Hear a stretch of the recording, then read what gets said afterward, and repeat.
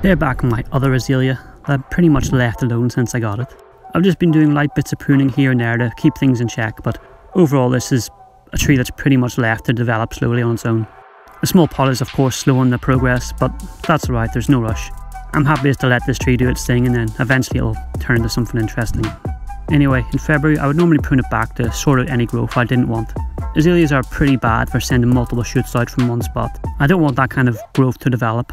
But everything seems okay here, so I'm just going to leave it be for now. This tree, well, for all my trees actually, didn't grow much last year as the weather wasn't great.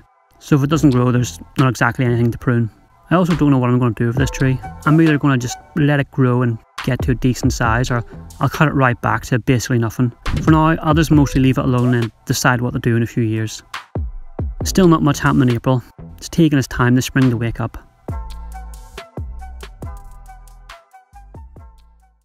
In May there's some signs of life. You can see the pink of the flowers starting to push through, so that's always good to see. If I bring you in closer, you can see they are starting to swell, so they should be open soon.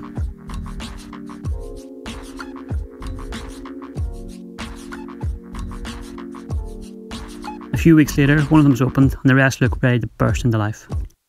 If you watched the video on my other azalea, you might remember that I'm missing the footage of the tree with the majority of the flowers open, and it seems this tree has suffered the same issues.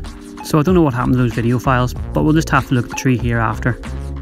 And as you can see, everything's kind of done and it's drying up now. I would normally prune everything back at this point, but there isn't much happening, so I just plucked all the dead flowers off and that was that. Still not much happening in July, it's just kind of back to its normal self. Again in August, doesn't look like much change. There is some growth, but it's quite small and compact, so it's hard to see, but the main thing is it is healthy. And here we are now, where not much has really happened in this video, but that's what happens, it's a slow hobby at times. Thanks for watching, see you next time.